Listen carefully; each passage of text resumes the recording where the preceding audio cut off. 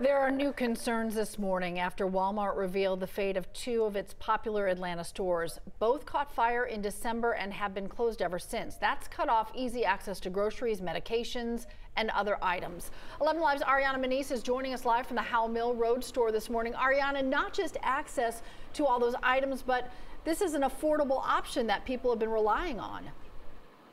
Yes, exactly. Good morning, Cheryl. Now, we've waited for days to figure out what's next for both of these locations, and we're learning that the Vine City location, it will reopen, but as a neighborhood market. As far as this location here on Howell Mill Road, it is closed for good. And Walmart tells 11 Alive that they came to this decision after reviewing economic issues and factors that existed before both stores were closed because of those fires. Now, the Vine City location, the fact that it is reopening is good news for that community, which faced limited access to fresh food for residents and college students. That store has been closed since just before Christmas. Now, when the store does reopen as a Walmart neighborhood market, the location will focus on providing access to fresh food and other food products. As far as here, the location on Howell Mill Road, it's been closed since someone set fire inside on December 28th.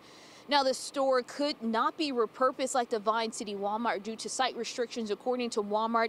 And they will go on to say that they will work with city leaders to help employees impacted and find a new use for this building. Now, Atlanta Mayor Andre Dickens, he did respond in a statement saying, quote, "The city will continue our work with Walmart and community stakeholders on the appropriate use of the Howell Mill store site and job placement for affected employees." Now, it is important to note that this community won't be as impacted. The fact that this Howell Mill Road Walmart is closing, you have a Kroger right next to this location in the nearby parking lot. Meanwhile, they still have to announce when the Vine City location will reopen. Now, if you do want to read both statements from Walmart as well as from the city, all you have to do is head over to our website, 11alive.com. Back to you. Ariana, thank you.